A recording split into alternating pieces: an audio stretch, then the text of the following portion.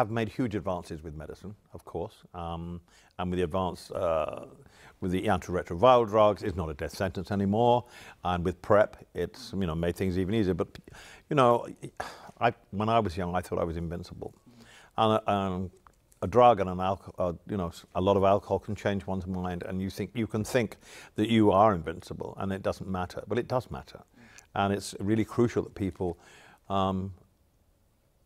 grow up and treat this disease with the respect it should be treated with, because otherwise we're never going to beat this. And we're winning the battle. We're winning the battle, and we've made great advances in London, and the rates have gone down quite alarmingly because people are getting tested and people are now on PrEP. But it's the stigma is more important than anything. As I said in my speech, the stigma contributes to so much that we're battling against. The people who are afraid to still get tested, people who are afraid because they're gay about, it's still the gay disease. And we find that a lot more, of course, in sub-Saharan Africa and in Eastern Europe. I want to ask you specifically about those two areas, but first, there's a complacency in the young gay community who are having unprotected sex, who know, of course, that it's not a killer anymore, AIDS, no. and they're saying things to, like, old queens talking about lost boyfriends. We don't need to hear about that anymore. That's gone. Right.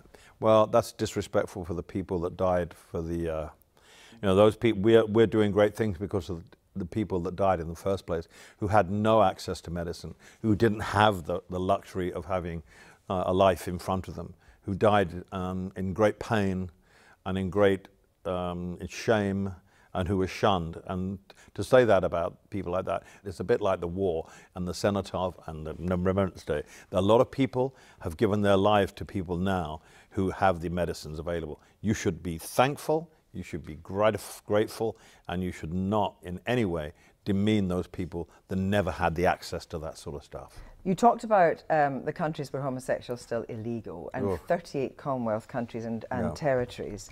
Who is going to do something about that? I don't know who's going to do something about that. One of the things I want to do when I come off the road after my tour ends is maybe to help in that way and go and visit these countries. But I think Prince Charles, when he's now been made the head of the Commonwealth, he's a good man and he has great morals. And Prince Harry has great morals and wants to change the landscape. Those people have greater clout than I do. And I think they have it in their hearts that they want to make those kind of changes. Things don't happen overnight. You can't change a culture and people's way of thinking overnight. But you can certainly step in the water and have a good go. And if you don't step in the water, nothing's ever going to get done. And I think Prince Charles, when he is made head of the Commonwealth, will do those kind of things. It's interesting because you were saying, very much talking about Princess Diana, it just takes one inspirational person. Yeah. And so therefore this is the kind of legacy, both for Charles, but particularly for Harry. Yeah, absolutely. Harry has inherited his mother's ability to walk into a room and make people feel of any caste or any status in life. They make everyone feels equal, and that is an incredible gift. I've been around for 71 years. Diana was probably one of the few people in my life to be able to do that. It's a gift. Harry has inherited that gift. He knows he's got that gift. And that's why he wants to do more with the AIDS community and more with the Commonwealth and the young.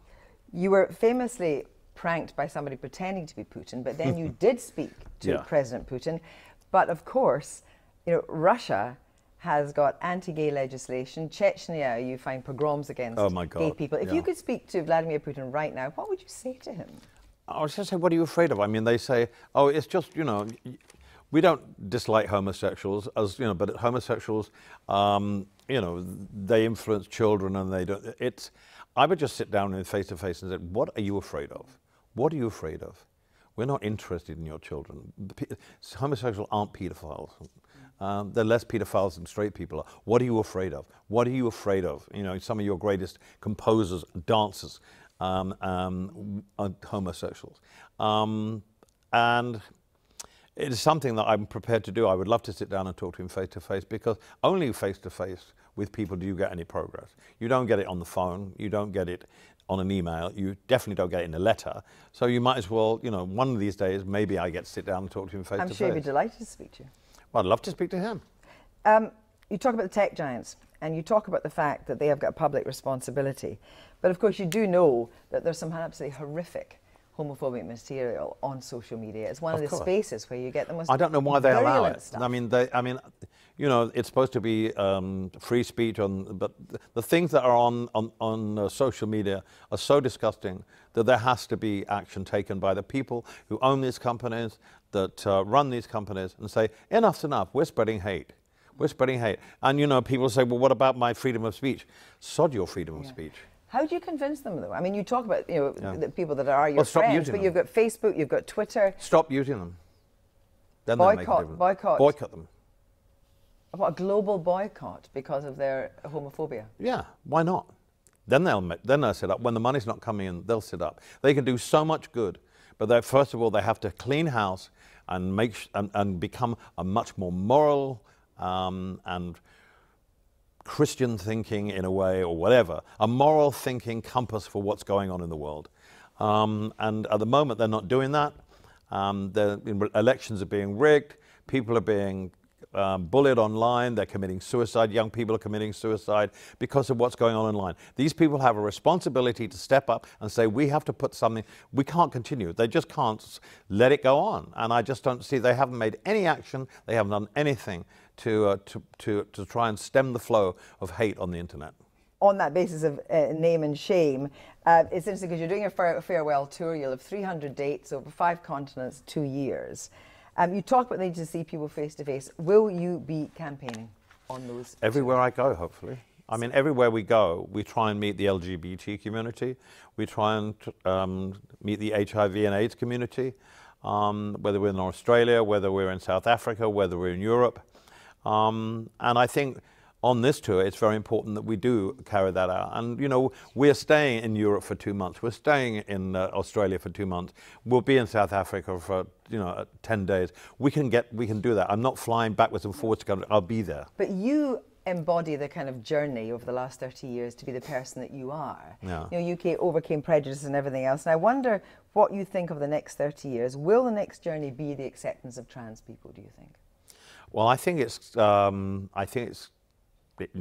happening now. I mean, it's just happening at an astonishing rate. 5 years ago, you wouldn't even be asking me this question.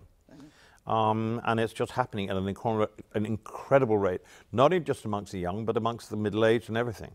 I know someone who used to be a singer with me.